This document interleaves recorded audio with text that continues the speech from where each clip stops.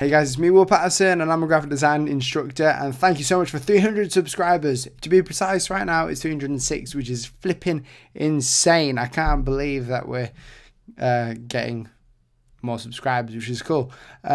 Basically, today I'm going to show you the part 2 of the vintage text tutorial, because last time I showed you how to make the text, but I'm going to show you how to apply some effects. So as I zoom in, maybe on this bit here, last time I showed you how to create this, as in the text, making it arced and stuff. Today I'm going to show you how to give it this rugged feel on the outside using a cool effect. And I'm going to show you how to create these cool lines within it as well and know where to put them and that, with a cool tool that you may have never used but you will use forevermore on Illustrator. So I'm going to jump in, press tab to get out of that, press command 0 to go up there, and I've already made a document, pre-made it with the vintage bit in there, because I showed you in my first part tutorial how to do it, which is what I did, so you can watch on this one how I make all the effects inside. So the first thing I'm going to do is I'm going to go ahead, I'm going to name this layer type, and then I'm going to lock this layer, make a new one, and then I'm going to close lines for now. And then I'm going to go ahead and I'm going to zoom in by pressing Z and then just marking my zoom.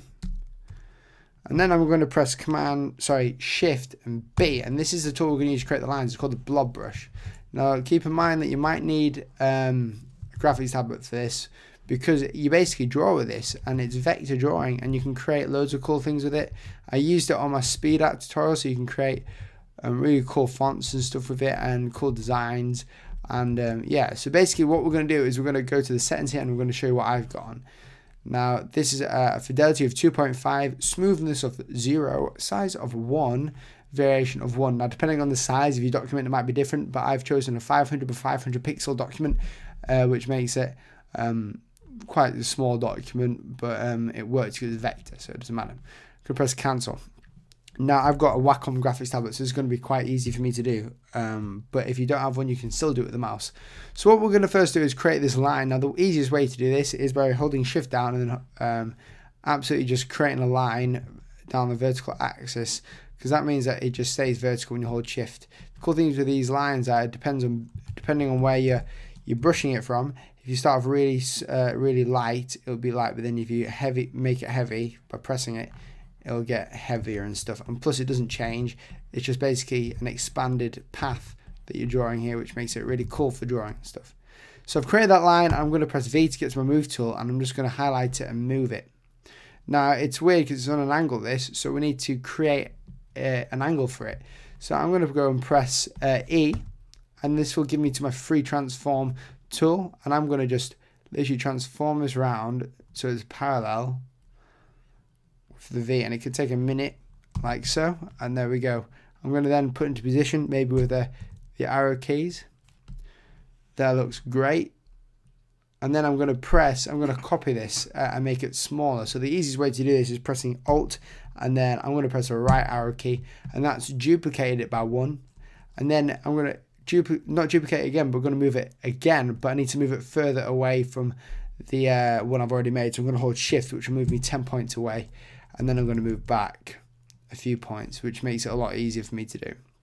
And then I'm going to press shift, and then I'm going to hold in this right bit here and scale it down like this. And what that does is it gives us this effect, which is cool, and it gives us 2 there, which is awesome. We can also go up here, create a vertical line, put it over here somewhere. Maybe if you have smart guides you might want to turn them off by pressing command U, or you can go into views, just moving my thing, view, and then smart guides, turn it off by pressing command U, or turn it on by pressing command U. Other things you can do is you can create not straight ones, but you can create some bends by just flicking it down here. It does help if you're good with a graphics tablet. I would go and highly recommend one. Another tip that you can use is tab it. When you press tab, it gets rid of the menus, so you have more of a focus on what you're working on. Okay, I'm going to create another line. I'll show you like this. Holding shift, that's vertical. So I'm going to highlight it, press E, and then just move it like so. Maybe use the arrow keys as well to make sure it's in line. That looks pretty in line. Maybe just a tiny bit more that way. That's pretty much in line. And then I'm going to press V again to get to my selection tool. press Alt, and then I'm going to move it a few times. Holding Shift down, I'm going to transform it down. And there we go, we have that. And then up here you can create some cool bits here like so. And basically you just go and repeat that for the whole document and it looks cool. Cool as anything. Alright, that's the first part of it. I'm going to go and lock them. The second part is we want to go and make it rough. So you see in this other document here, we have made this rough. Everything in here is rough, and it's used by something called roughing, and that's a cool effect within Photoshop that you can use and you can edit as well. So we're going to go onto the type layer here, unlock it by clicking on the little, what's it called, padlock, and then I'm going to select my layer like so, and this is a type layer. What would help is if we press Command Shift and O, which outlines it. And then to make us help us even more, we need to go and expand the effect. So that means we can no longer edit the effect. It'll just be a shape layer in itself, because you can see that it's got an effect in it because the text here and the outline paths are different to what we're actually seeing in the vintage style. So we need to go to Object, Expand Appearance, and then that makes it look a little bit better. And that's expanded the appearance that we see. But we need to go ahead and expand again. It doesn't say expand appearance, it just says expand, which means it's going to expand everything to make it look exactly what you're seeing. And then we're going to, so object, fill and stroke. We don't want the stroke to expand, so we'll just delete that. So we're going to press OK. So everything is expanded apart from the stroke, because we need to keep the stroke the same, because we're going to roughen this out to make it look even better. So I've got an itchy nose, so if I'm itching my nose like that, it's because it's itchy. Right, and then I'm going to select it again. Now it's a shape. I'm going to go up to Effect, Distort and Transform, and Roughen. If you don't get your effects up here or whatever, you can always come down to your appearance bar, press on the effects icon here, Distort and Transform, Roughen, and then you'll get this little dialog box. In this box, I'm going to literally press Preview, and you look at it, looks like an absolute mess. Like that. I'm going to press 1% absolute, and then I'm going to choose maybe like 20 or something. Maybe we can always edit it, so I'm going to choose smooth. We need a bit less of that, so I'm going to put it down to 10 again, maybe 30 or something.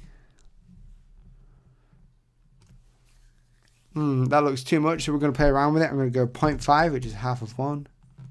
Press OK, and that looks good there. So we've got 0.5 and half of 1. Amazing. And that's how you get the roughened text. And you can expand that again. So we're going to go to Object, Expand Appearance, Object, Expand all of it, so everything's expanded in it, including the stroke. And there you have literally, if I can get my thing right, you have literally everything there for what you want to do.